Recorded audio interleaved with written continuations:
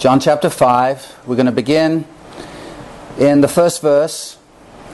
And ladies and gentlemen, this is the Word of God.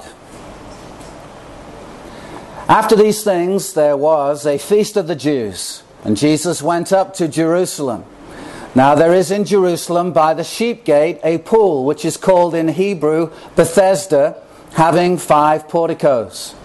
In these lay a multitude of those who were sick, blind, lame, and withered, waiting for the moving of the waters. For an angel of the Lord went down at certain seasons into the pool and stirred up the water. Whoever then first, after the stirring up of the water, stepped in, was made well from whatever disease with which he was afflicted. A man was there who had been ill for 38 years. When Jesus saw him lying there and knew that he had already been a long time in that condition, he said to him, "Do you wish to get well?" The sick man answered him, "Sir, I have no man to put me into the pool when the water is stirred up. But while I am coming, another steps down before me."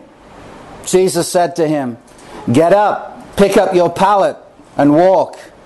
Immediately the man became well, and picked up his pallet and began to walk. Now it was the Sabbath on that day. So the Jews were saying to the man who was cured, "It is the Sabbath, and it is not permissible for you to carry your pallet." But he answered them, "He who made me well was the one who said to me, 'Pick up your pallet and walk.'" They asked him, "Who is the man who said to you, 'Pick up your pallet and walk'?" But the man who was healed did not know who it was, for Jesus had slipped away while there was a crowd in that place. Afterward, Jesus found him in the temple and said to him, "Behold, you have become well.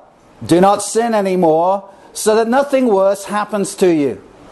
The man went away and told the Jews that it was Jesus who had made him well. For this reason the Jews were persecuting Jesus, because he was doing these things on the Sabbath. But he answered them, "My Father is working until now, and I myself am working." Let's pray. Lord, thank you for your inspired, inerrant, infallible word. May it bring life to us as we hear it this day. Give us eyes to see, ears to hear. In Christ's name, amen. Amen. John chapter 5 begins with the record here of the healing of a lame man. But this is much more than a story about healing. This miracle of healing, and that's what it was, acts like a trigger point that really brings intense opposition and hostility from the religious leaders towards Jesus from this point on.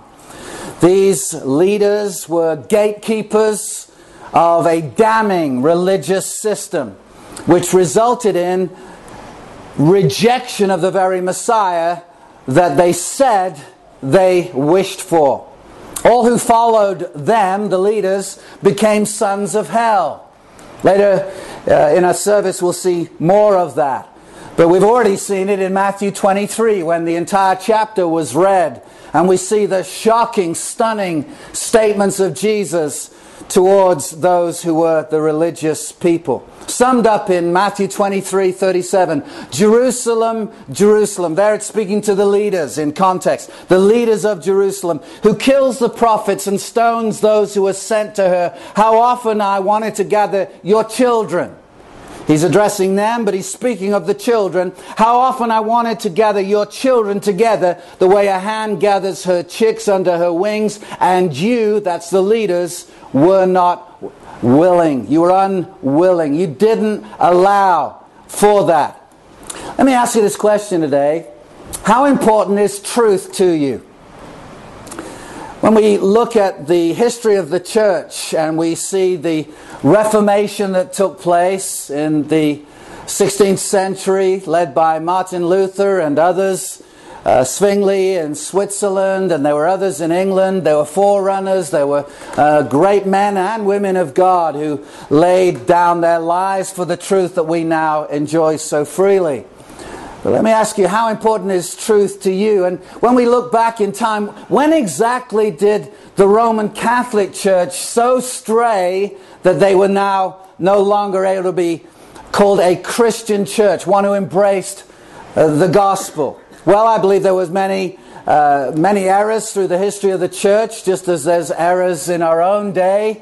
And yet, it was when the Roman Catholic Church announced its anathema. If you know that word, it's a Greek word found in the book of Galatians chapter 1, where the Apostle Paul wrote and said, anyone who changes the gospel or brings a different one to them, even if they're an angel, if it's us, if it's we as an apostle, even if we or an angel from heaven should proclaim, should preach any of the gospel, let him be anathema in English, which means to be under the eternal curse of God. He said, that's true of me, it's true of an angel. You have an angel that comes to you, doesn't matter if your name is Joseph, doesn't matter if your name is Joseph Smith, doesn't matter what your name is. You might be Brian, you might be Bartholomew, you might be Mildred, doesn't matter. You take that angel and by its britches you kick it out the door of the church. We don't want to listen to someone who's going to bring a false gospel.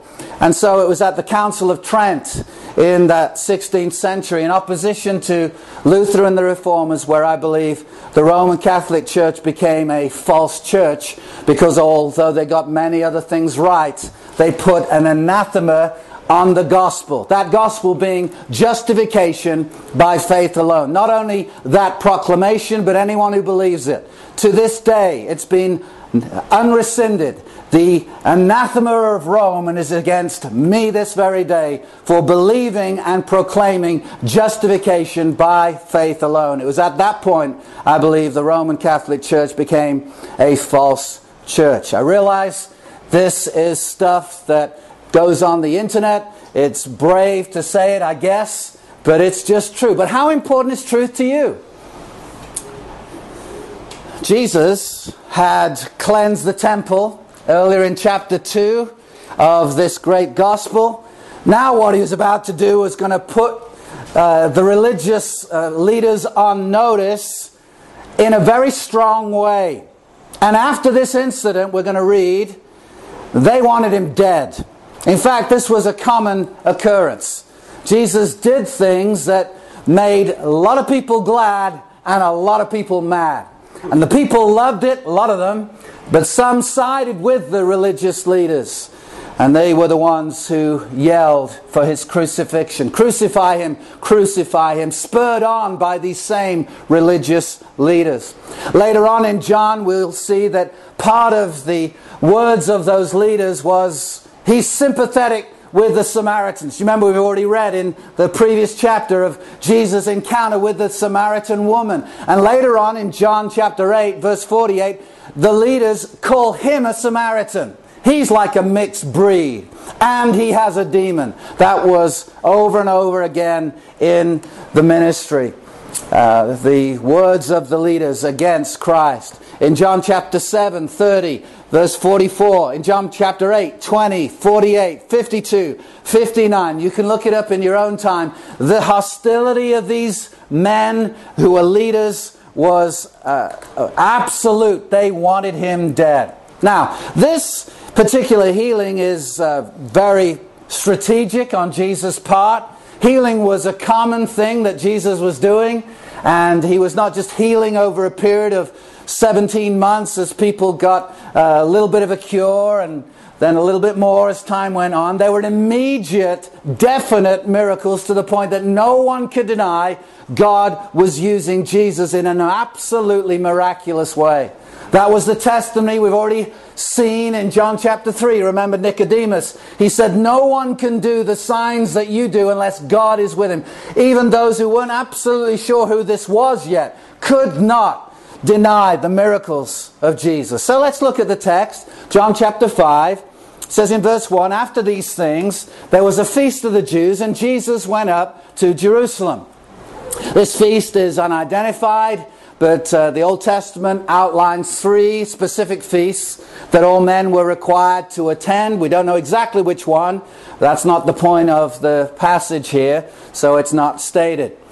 And so these feasts were still in orbit. They were still commanded by God, despite the apostasy of the present system that Jesus was exposing. They were required to go to the feast. Look at verse 2.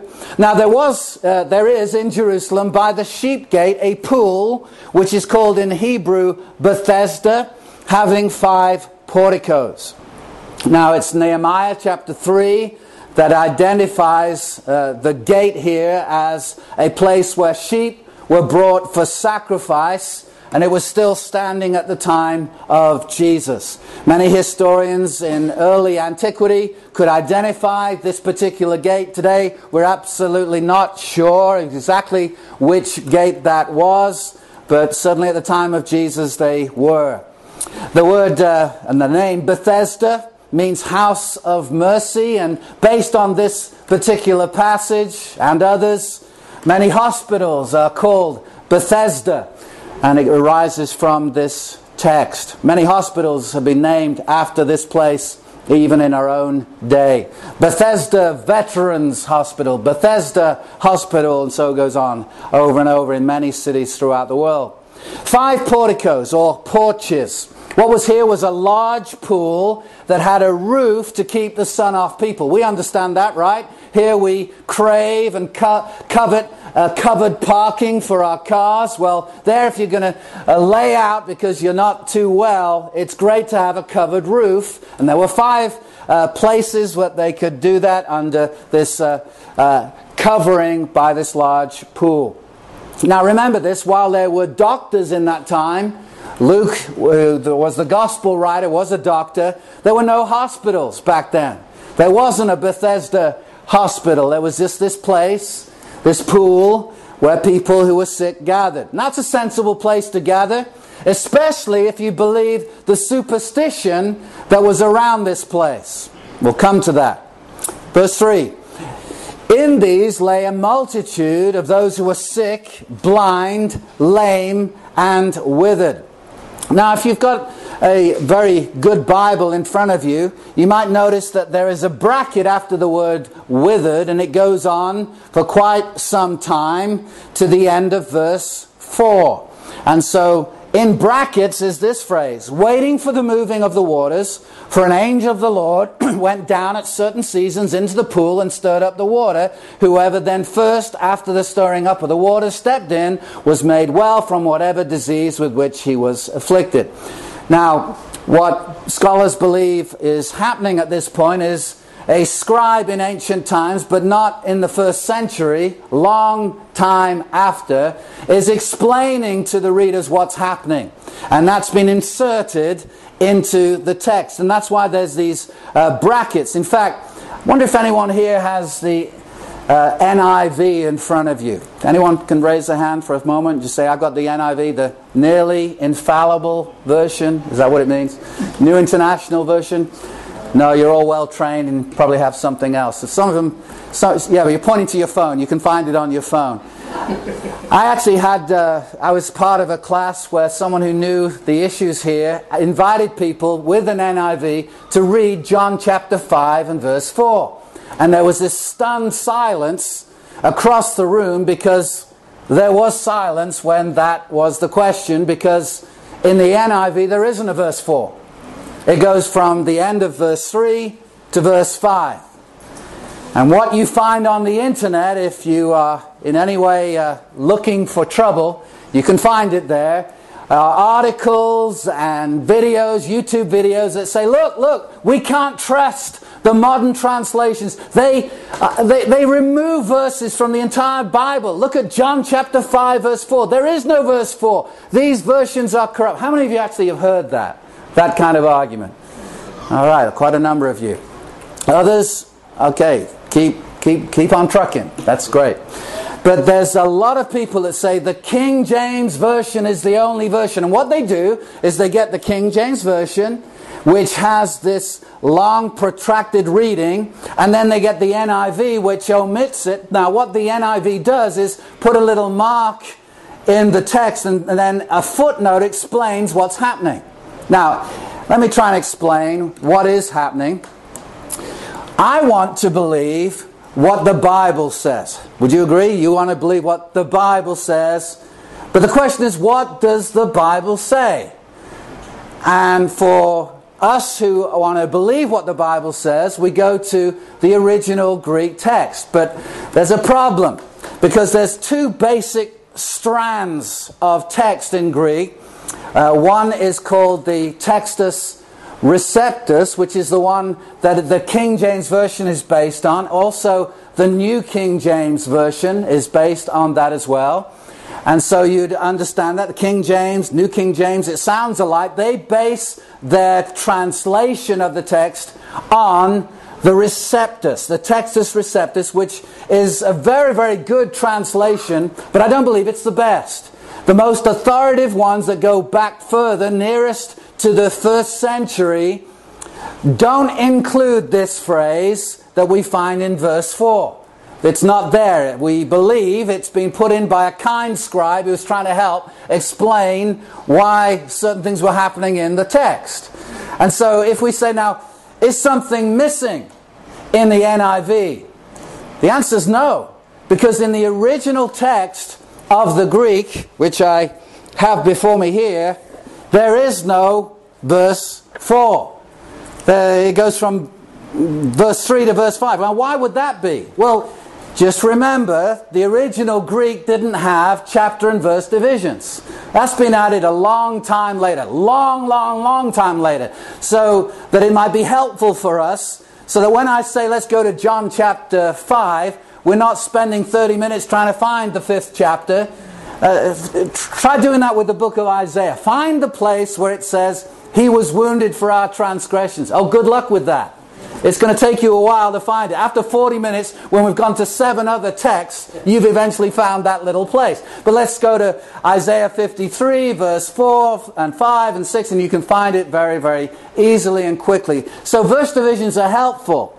I don't believe they are amazingly helpful, because at times they can be a hindrance. We tend to focus on a verse or a chapter and not see where they flow in the actual passage, and sometimes we miss the context because we're looking at a verse rather than a passage. But that's another story for another time. But in the original text, there was no verse 3, verse 4, verse 5, verse 6. There was just the Greek text. And the best, most authoritative text does not have the phrase that has not been found to be in the NIV. Does that make sense? So that's why when I ask a scholar like Dr. James White, who wrote a very helpful book on this called The King James Only Controversy, it's his most famous book. Over 100,000 copies have been sold over time. Tremendous scholarly work, and yet is very readable. I asked him, what do you think of the New King James Version? He said, it's a great translation of an inferior Greek text. And I had to think about that for a while, but eventually the penny dropped, and I thought, oh, okay, it's a very good translation, but there are better Greek manuscripts upon which to make the translation, and those are the ones that the NIV, the ESV, the NASB, which is the one we're preaching from today, is based on. And so I want you to be assured that the modern translators are not trying to hoodwink you and take verses out of the Bible. They want to go to the best original Greek text to find out what does it say and go directly there, rather than start with the King James or with what is an inferior, later Greek translation. I hope that's helpful. That's why you don't need to be fearful when you don't find verse 4 in your Bible. Like, what on earth is going on? I never knew that there are verses missing from the Bible. They're not. They just want to go to the original text. I hope that's helpful. The King James, this is how it reads. Verse 3.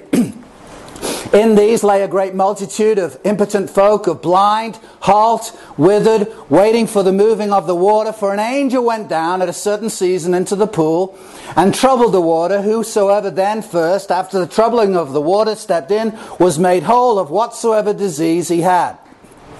Here's how the NIV reads. Here a great number of disabled people used to lie, the blind, the lame, the paralyzed. And then it just goes to verse 5. One who was there had been an invalid for 38 years. Nothing's missing. Nothing at all. the NASB includes the phrase, but puts it in brackets. Do you see now what's going on? They're including the phrase, but they're marking it off, saying this little phrase, this lengthy phrase actually, is dubious. And so we're going to put a footnote in at the bottom to explain what's going on.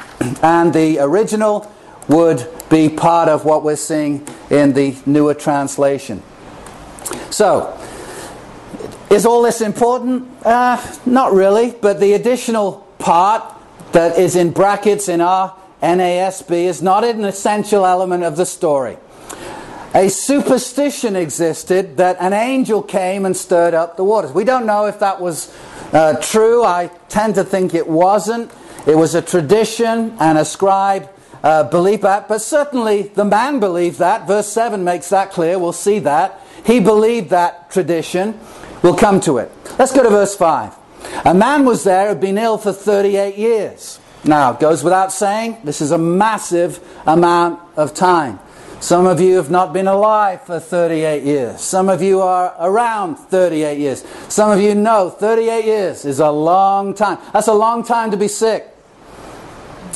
And he'd been there for a lengthy time. Verse 6. When Jesus saw him lying there and knew that he had already been a long time in that condition, he said to him, "Do you wish to get well?" I like the King James at this point. It says, "Wilt thou be made whole?" And I think it's a legitimate question.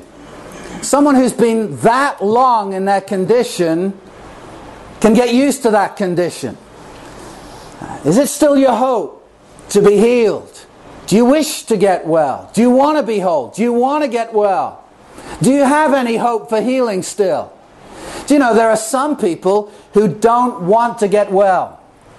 It's kind of is mysterious to those who are healthy, but there are some people who've been so long in that condition they've actually got used to it, and they would be fearful if they were immediately, by way of a miracle, restored to full health. There's a lot to take on. For instance, in our society, there are benefits available for those who are sick. That wasn't always the case in human history, you know that? We live in a very privileged society. You get sick at work or even outside of work, there are benefits available to you.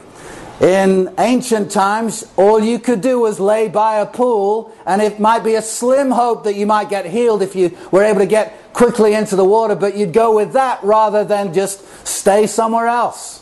You had this slight avenue for healing. But some people don't want to get well. They like the benefits they have, none of which would be available back then. And they don't like the thought of a healthy body. You know why? Because that would mean they have to work. Oh, I'm not sure. Work? That's a legitimate question of Jesus. Do you really want to get well? Do you want to get whole? There's implications for being well. Let me ask you, do you want to be whole as a person? Do you want salvation? It's a good picture, isn't it? Some people don't want what we think everyone should want, and it's strange to us, but there are some people who think it might be preferable to go to hell. At least I'll be with my drinking buddies. Really? No, you'll be isolated. There'll be no camaraderie. It's not like the devil's ruling hell. He's under the punishment of God in hell as well, as are the angels who fell with him. Do you want to be whole? Do you want to be holy? Do you want to be righteous? Now Jesus cared. He addressed the need. And this man was someone who was absolutely ignored by society. The idea was someone who is sick, and especially someone sick for that length of time, must be a huge, big, mega sinner. He's got to be. And Jesus talked with him and addressed his need. Do you want to get well? Talk to me. Do you want to get well? The man's answer is found in verse 7, which exposed his belief in that superstition. Verse 7, the sick man answered him, "Sir," he obviously didn't know who Jesus was. There was a word of respect, a name of respect, "Sir." Certainly not knowing who he was. Jesus hasn't identified himself at this point. "Sir, I have no man to put me into the pool when the water is stirred up, but while I am coming, another steps down before me." Obviously, the man believed the superstition. Now, scholars have looked at this and they've speculated. Maybe the pool had a bubbling spring source that was therapeutic. And we know that in our own time, that certain pools, when there is a spa and a bubbling spring, can be therapeutic at times. But that's speculation as to what was going on here. Jesus didn't address the superstition.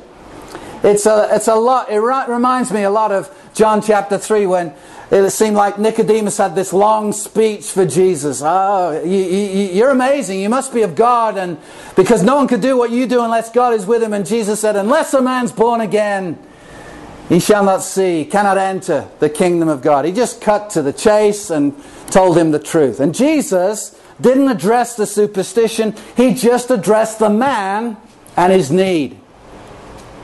And the amazing thing is that this man hasn't read John chapter 1, John chapter 2, John chapter 3, John chapter 4. And he's got no idea who it is he's speaking to. He's got no idea who Jesus is. No idea. This is huge. Ladies and gentlemen, this is huge, because this man gets a miracle without faith. I was brought up that faith is the key. God is trying to get a miracle to you, but it's based on your faith. You've got to believe, and God is paralyzed. It's as if he's got this open sack and he's shaking it, and he says, can't you see I've done all I can do? It's now up to you to, on earth, receive what I've dropped from heaven. That was the idea. According to your faith be it unto you. Now there are times when Jesus gives credit to faith, but not always. And here, how could there be faith when the guy doesn't even know who Jesus is? Faith is not some substance. It's not a feeling. It's belief in a person and his words. And that's what we need to see. The man had no faith because he didn't know who Jesus was. So faith's not a factor in his healing. Take that, word of faith proponents. There it is. Verse 8. Jesus said to him, get up, pick up your pallet, and walk. The word pallet is not one we normally use, but it's speaking of a bed, a thin strip bed. It's not a bed that's comfortable by any means, but if you're lying around on city streets, it's better to have something rather than nothing. This was not an air mattress. This was a pallet, and it was a small mat, and it really just minimized the amount of dust he would lay in the street. That's all it was for. Now, Jesus has not said a lot, but he said, do you want to get well? Listen to the response, and then given him 3 commands. 1, get up. 2, pick up your bed. 3, walk. There was no mention of who he was. There was not this protracted intercourse statement of, hey, I'm the Son of God. I've come down from heaven. I'm the Son of God. I've been doing miracles everywhere. I want to do something for you. I've got the power to do miracles. Do you believe that? None of that. None. Just get up, pick up your bed, walk. This miracle was not about the man's faith. He had none. This is about the sovereign compassion of Jesus. There were other people lying around, but Jesus healed this man, not everyone else. There's no record that anyone else was affected by Jesus being there. Just one guy. Well, it's because he was open to God and he had faith. No, it was because Jesus had compassion on him. That's it. By this time, after 38 years of this condition, his limbs were useless. He could not raise his hand to say, I'm here. He could not raise his hand to say, I want a welcome packet. He was not able to do that. This is a picture of salvation, isn't it? When we're not seeking, when we're not believing, Jesus steps in. The Bible says in Romans 3 verse 11, there is no seeker after God. There is no God seeker, literally. If you're now seeking God, it's because God sought you. And Jesus sought this man. That's what's going to come out of the text. Jesus was looking for this man and to do what he was about to do on the Sabbath. When God had mercy on you and me as Christians and has said, let there be light into your soul, that's mercy. He didn't have to do it. And if you've noticed, He has not done that for everyone. When Peter in Matthew 16 was able to recognize Jesus and proclaim Him, you are the Christ, the Son of the living God, Jesus said, you're blessed, Simon, son of Jonah. Flesh and blood has not revealed this to you, but my Father which is in heaven. So it is. If you know who Jesus is, God's been very merciful to you. Every Christian is a miracle. That's what 2 Corinthians 4 is all about. Just as God said, let there be light at the beginning, He said, let there be light shining in that man's heart, that woman's heart, that young child's heart. And so it is. And look at verse 9. It does not say, after 17 months something happened. But immediately the man became well, picked up his pallet, and began to walk. There was no gradual healing. And there is no gradual regeneration of the soul. When God, the Holy Spirit, comes and performs that divine act of mercy called the new birth, it happens instantly. We may not be aware of it. Some people look back and say, do you know when you were converted? And you say, sometime between the age of 17 and 18, sometime between the age of 6 and 8, somewhere in there. Well, we may not know, but God knows that there was a definite moment when we passed from death to life, when the Holy Spirit invaded the heart, did divine surgery, and took out a heart of stone, put in a heart of flesh. God knows the day and time. We don't need to know the time. We just need to obey the command to repent and believe, knowing that the only people who do that are those with new hearts. The great theologian from Australia, Crocodile Dundee, makes it very, very clear. As he was asking the tribal chief one day how old he was, he got this reply: when was I born? The answer was, in the summertime. That's not particularly useful, is it? He didn't know how old he was. But we don't go to him and say, you can't really be alive. You can't be alive because you don't know the day of your birth. No, he must have had a birth because he's alive and he's well and he's functioning. And if you're a Christian, it's not because you can point to the day of your conversion, although it's great to be able to do so, but that's not the basis. There's nowhere in the New Testament that says, write it at the back of your papyrus, the day of your conversion, then you'll be saved. No, just believe on the Lord Jesus Christ, and those who do are converted. It's great if you can remember it, but Crocodile Dundee, the fictional character, was alive in the movie because he'd had a birth, even if he couldn't remember when it was. So it is for the Christian. When you're born again, you're born again. God knows the date. You may not. You may be very aware of the date. I remember the day of my conversion. May the 10th, 1980. I passed from death to life. Before that night, I wanted to be a soccer player. After that night, I wanted to be a preacher, and none of my friends understood. Still don't understand to this day. Immediately, the man became well, picked up his pallet and began to walk. Now here's the kicker. Now it was the Sabbath on that day. Didn't Jesus know that? Sure he knew that. Why didn't Jesus come the day before? Why didn't he do this on a Tuesday? It would have been far, far less problematic. But Jesus chose to do it on this day. And that was the problem. See, Jesus is in command. He walks up to the guy, finds him, and does this miracle not based on the man's faith, based on his sovereign mercy and compassion. And he could have done it the day before. He could have done it 3 weeks before. He could have done it at any afternoon. But he chose to do it on the Sabbath. Let me tell you this. Oh Lord, make me like Jesus. Do you really want God to answer that prayer? You may not end up like a wallflower. Oh, I'm a Christian. I never get upset at things. I just let people run over me. Jesus wasn't like that. He knew this would cause issues with those who perverted God's law, and he did it anyway. It's as if he understood what would rile up the opposition more than anything. I could do this amazing miracle on a Tuesday, but I've got an idea. I'm going to do it on the day that's going to upset religionists. Yeah, that's a great idea. That's exactly what's happening here. There was a day to do business, but it wasn't the Sabbath. Jeremiah 17:21 says this, "Thus says the Lord, take heed for yourselves, and do not carry any load on the Sabbath day, or bring anything in through the gates of Jerusalem." Now, the rabbis and the scribes had made a mountain out of that and said it means don't do anything on the Sabbath. No, it's referring to work, it's referring to commerce, it's referring to business.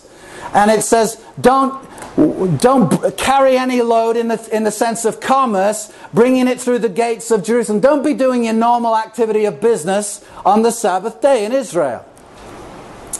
The Jews had added hundreds of stipulations to the law of God. The law of God said don't do this, and the law of the men who were the rabbis made it this. Huge things you can't do. Jesus loved the law of God. He hated man's religion and man's bondage. Let me just read this to you in Luke 6, verse 5. "And he was saying to them, the Son of Man is Lord of the Sabbath." You know, if you're Lord of everything, you can do what you like on the Sabbath. On another Sabbath, it says, Luke 6:6, "He entered the synagogue and was teaching, and there was a man whose right hand was withered. The scribes and the Pharisees were watching him closely to see if he healed on the Sabbath. And Jesus said to them, I am Jesus the wallflower, and I have chosen not to upset people, and therefore come back, O man, on Tuesday, and I will heal you." He could have said that. He didn't.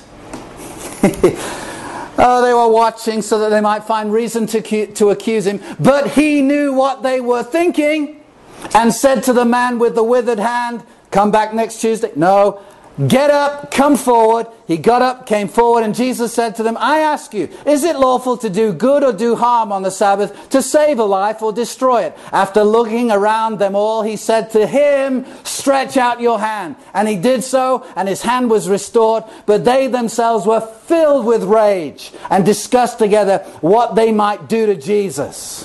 Mark 2:27. Jesus said to them, "The Sabbath was made for man, not man for the Sabbath. So the Son of Man is Lord even of the Sabbath." Jesus had no interest in the traditions of men. Don't you love him? I love him. He deliberately did what he did in John 5 on the Sabbath. He has no interest in rabbinic tradition. He loved God's law, not man's. Now, this miracle was a full, intentional, full frontal attack on a religious system. Verse 10. John 5:10. "So the Jews were saying to the man who was cured." Now the Jews here refers to the religious leaders. Oftentimes that's the way it's used. In fact, just about all the time in John's Gospel, when it speaks of the Jews, it's referring to the religious leaders. They were saying to the man who was cured, "It is the Sabbath. It is not permissible for you to carry your pallet." Well, he's not selling his pallet. He's not doing business with his pallet. He's walking home with his pallet because Jesus, the Lord of the Sabbath, healed him and said, "Pick up your pallet and walk." Verse 11. "But he answered them, he who made me well was the one who said to me, 'Pick up your pallet and walk.'" In other words, hey, I'm just doing what I'm told. Verse 12. "They asked him, 'Who is the man who said to you, pick up your pallet and walk?'"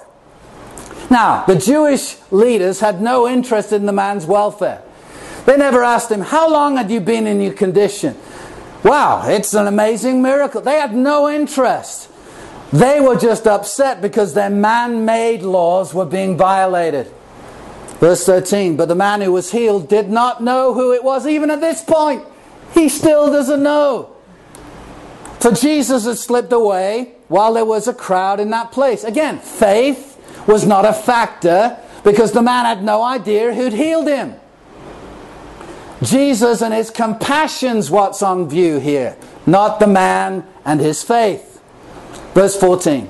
"Afterward Jesus found him in the temple and said to him, 'Behold, you've become well.'" Now, isn't that interesting? Jesus found him. There's thousands of people in the area because of the feast, but Jesus found him.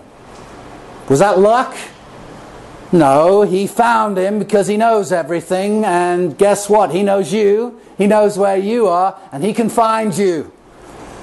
Afterwards, Jesus found him in the temple and said to him, "Behold, you've become well. Do not sin anymore so that nothing worse happens to you." He found the man, he knew where he was, he knows who you are, and he knows where you are in a spiritual condition. And he says to the man, "You've become well, now go live a different life from the one you had." It's a lot like us who've become Christians. We now have a new nature, and we are to glorify God because of the mercy we've received. God has a purpose for our bodies, whether they be sick or whether they're healed. We're to glorify God with our bodies. Romans 12 says, "Therefore I urge you, brethren, by the mercies of God, to present your bodies a holy, living sacrifice acceptable to God, which is your spiritual service of worship."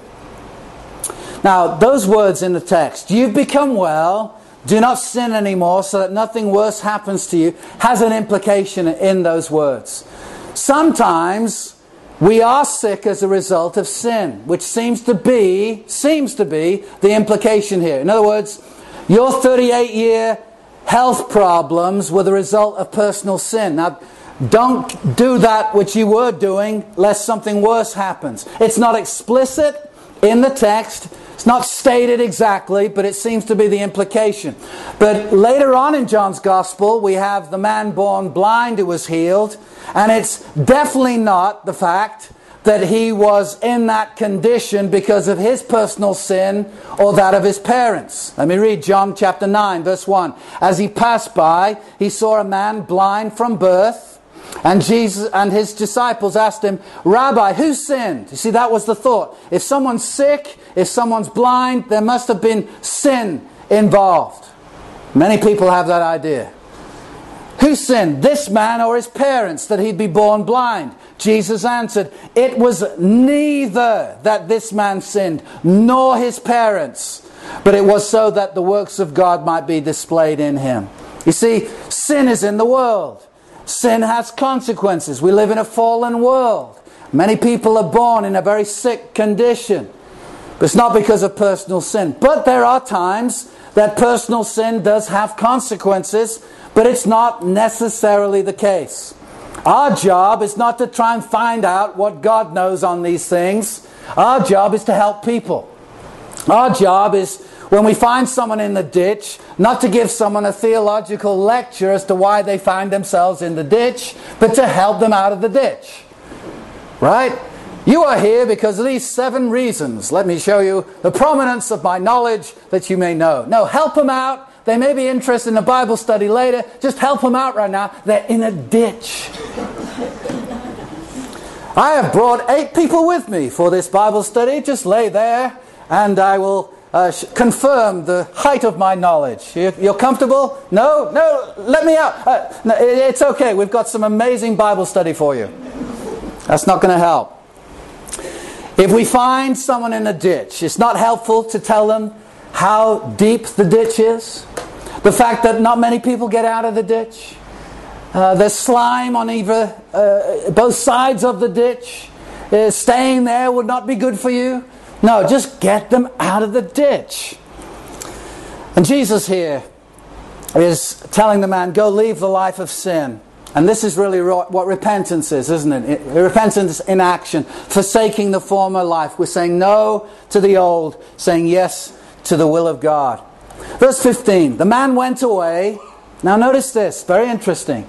And told the Jews, that's again the Jewish leaders, that it was Jesus who'd made him well. What's going on here? He's healed. He's got up. He's obeyed Jesus. He's taken up his pallet, his bed, and he's walked. Where has he walked? Well, it looks like he's walked to where the Jewish leaders were, and he told them it was Jesus who made him well. He wasn't sure. Now he knows, and he's gone to tell them. There are 2 options here. Number 1, he just had to tell the story, despite the consequences. I got to tell somebody. as the old song says. I've got to tell somebody what Jesus did for me. That could be one of the options. It could be that he's brave here. He knew the hostility of the Jewish leaders and he was going to take them on. Take that, Jewish leaders. Jesus healed me. Could be. Option 2 is this. That in spite of his healing, in spite of this amazing miracle, he was still siding with the Jewish leaders and turned Jesus in. Which is it? I've listened to some people and they are very sure of the answer. As I've studied this, the mystery has only deepened for me because I can't find the answer in the text. I don't know. You mean you studied this and you don't know? Yep, I've studied it. Here's what I've come to you after hours of study. I don't know. I don't know if it's option 1, he had to tell the story, he was brave, or option number 2, he was as hostile to Jesus as the religious leaders and turned him in. Was this a betrayal or a testimony? How can someone healed by Jesus turn on Jesus? That's really the question that arises from. He's been 38 years in this condition. He turns on Jesus. Is that likely? Well, just remember, multitudes had been healed by Jesus. I think many of the crowds who lined the streets of Jerusalem saying, "Crucify him, crucify him." What percentage of them had been healed by Jesus? We don't know. But I think some of them, Jesus was healing everyone. Acts 10:38. He went about doing good, healing all who were oppressed of the devil. It could be that these people had received healing from Jesus, but then turned on Jesus. You see, we can't see the heart motivation of a man, or a woman, or a boy, or a girl. And this is actually helpful in relationships, because we can observe actions, but we don't always know the motivation of the heart. The only reason that you're doing this is that. No, you have no right to say that. Unless it becomes obvious it is that. Well, I just believe you're doing this for this reason. Now, it could be true. But all you and I can do is observe the actions of a person. We don't know heart motivations. But here's what I do know. Verse 16. For this reason, the Jews were persecuting Jesus because he was doing these things on the Sabbath. This triggered, as I say, intense opposition to Jesus. They were already infuriated with what he did at the temple, turning over the tables of the money changers. Now this was going too far. Healing on the Sabbath. And verse 17. Oh, but he answered them. That's the Jewish leaders. My Father is working until now, and I myself am working. There are massive implications in these words. We're going to see throughout John chapter 5, Jesus unveiling his identity over and over and over again to people who didn't want to know. What's he saying? God's at work, and I'm at work. He and I are working. This was an absolute claim of divinity. He's calling himself the Son of God here. My Father is working, that's God, and I'm working. His claim of divinity was not lost on those who heard it. He's saying, my Father is God. My Father is not Joseph the carpenter. My Father's God. He and I are working together.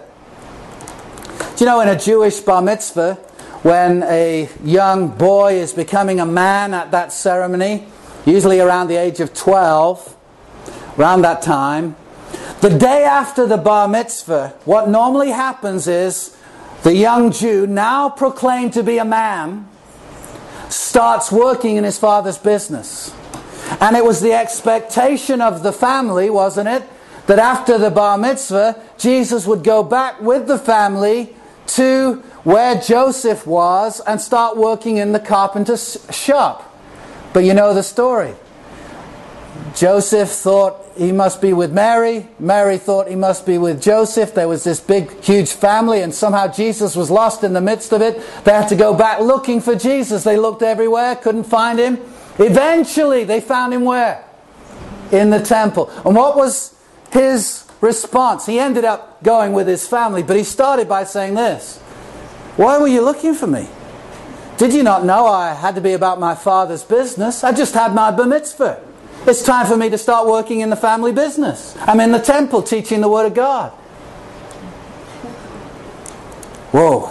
And they hid those things in their hearts. They realized Jesus knew exactly who he was. Hey, it's the day after my bar mitzvah. I've been waiting for this. I'm in the temple doing what everyone should do, the work of their Father. And now he's saying, the Father's working and I'm working. Powerful stuff. Look at verse 18. "For this reason, therefore, the Jews were seeking all the more to kill him, because he was not only breaking the Sabbath in their minds." He was not breaking the Sabbath. He was breaking the man-made laws about the Sabbath, but was also calling God his own Father, making himself equal with God. They knew exactly what he was doing. Just as the Son does the work of the carpenter, if that's what the Father is, I'm doing the work of my Father, doing miracles. They caught the connection. Jesus was claiming to be God, the Son of his Father, the Son of God. Now for us, for you, for me, hear the claims of Jesus from his own lips. What will you do? Who will you side with? I don't know where this man was. I don't see his heart. We'd have to ask God when we get to heaven, where was his heart in all this? I don't know. We just look at the text. It doesn't look good. I kind of lean towards the idea that he was giving Jesus up to the religious leaders, but I don't know. But what I do know is Jesus was Lord of this situation. And the question for you and me is, who will you side with? The traditions of men or the Word of God? The way of salvation or the road to hell? Proverbs 14:12 says this: "There is a way which seems right to a man, but in its end, it's the way of death." Well, it's not like that, Pastor. What has Jesus done for me? Well, if you've been reading John chapter 1, you wouldn't have gotten past the first chapter without realizing Jesus is the creator of everything. Jesus created the stars. Jesus created the earth, the sand, the wind, the storms. Jesus is Lord of everything. He's made everything. He's holding you together. He's holding your brain cells together even as you defy him. What has Jesus done for me lately? You live in him. In him we live and move and have our being. He's holding you together in your defiance of him. That's powerful stuff. He's the creator. He's your creator. And he's the sustainer of everything. That's the person of Jesus. He's Lord of the Sabbath. Is he your Lord? Have you sided with him? Have you come under his tutelage? Have you learned of him? Have you become his disciple? There is no other option. There's no neutrality. We're either for him, he said, or we're against him. My word to you is, repent and believe the good news.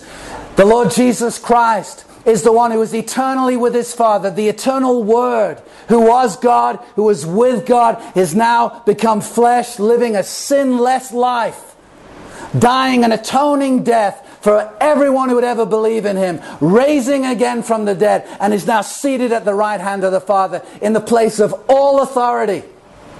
And on that basis, he says, to come into my kingdom, you must come under my rule. Repent, believe the good news that I'm willing to justify you, forgive you, and give you my righteousness as a gift. Don't bring anything in your hands except the sin that made my sacrifice possible. Recognizing your sin, coming to Christ and saying, be Lord, forgive me. Come into my life, be the Lord of my life, and guess what? He will. Choose this day who you will serve. This Jesus or something else. Knowing this, only Jesus can save. Let's pray. Lord, we thank you for your word. Strong words of Jesus. For the religious leaders and for us, may we recognize who this Jesus is. Come under his rule. Pray in Christ's name. Amen.